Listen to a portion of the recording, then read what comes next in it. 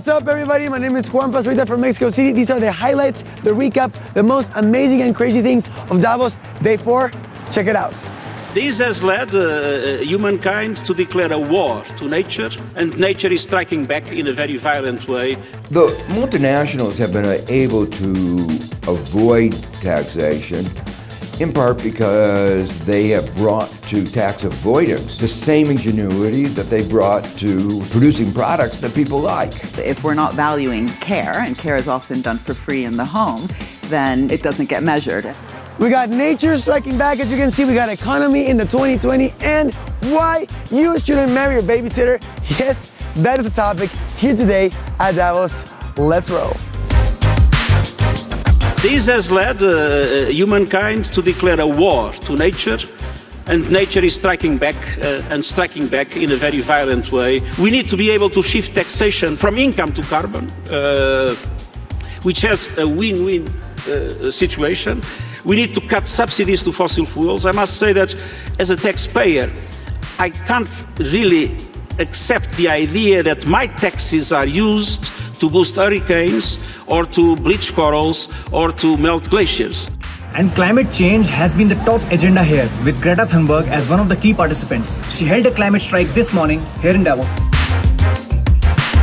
As long as the science is being ignored, as long as the facts are not being taken into account, and as long as the situation is not being treated as a crisis, then world and business leaders can, of course, continue to ignore the situation.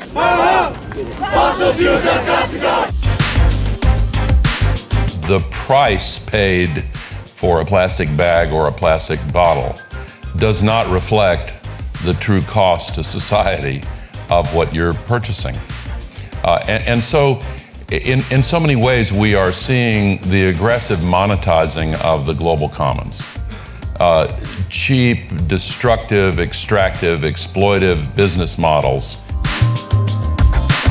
The multinationals have been able to avoid taxation, in part because they have brought to tax avoidance the same ingenuity that they brought to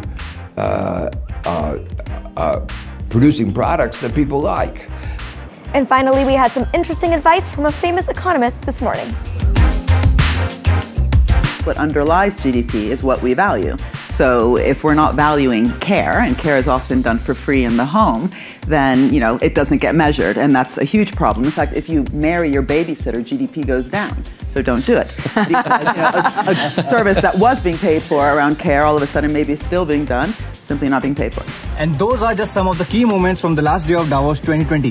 Thanks for joining us on the Davos Daily this week. And remember, you can stay up to date all year round on the forum's agenda website.